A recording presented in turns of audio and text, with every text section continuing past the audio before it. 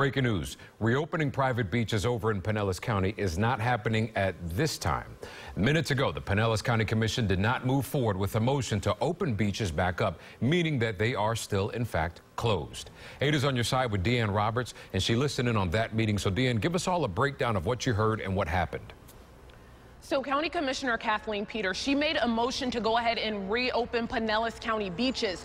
No one seconded that motion, so therefore it died. So as it stands as of right now, as of this moment, Pinellas County beaches are still closed. In that meeting, Peters wanted people to have the option to go to their community pool or condos at their apartments at any time during this pandemic. She says she has seen a 14-day slow in new cases, which is what prompted this idea. However, the county's health expert and the county commissioner told Peters that the number of cases are actually up and there hasn't been a local decline yet. Regardless, Peters still pushed for the idea, believing residents would still follow those social distancing rules. But Sheriff Bob Gualtieri made it clear he was against this idea, citing it would be hard to regulate.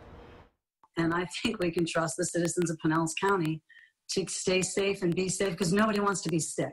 There's nobody out here that wants to get sick, right, that wants to be at risk of death.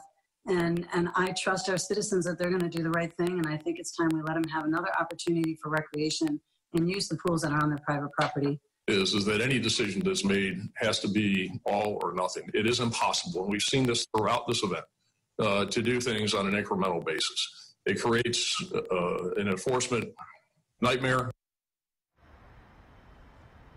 And right now, Pinellas County has only tested 1% of their entire population. They also haven't hit their peak when it comes to the amount of COVID-19 cases. So because of those reasons, many commissioners, even the vice chair of the commission, did not support this idea whatsoever. Now, that meeting is still taking place right now. Some discussions are still underway, but of course, we'll keep you updated. I'm live in Tampa. Deanne Roberts, 8 on your side.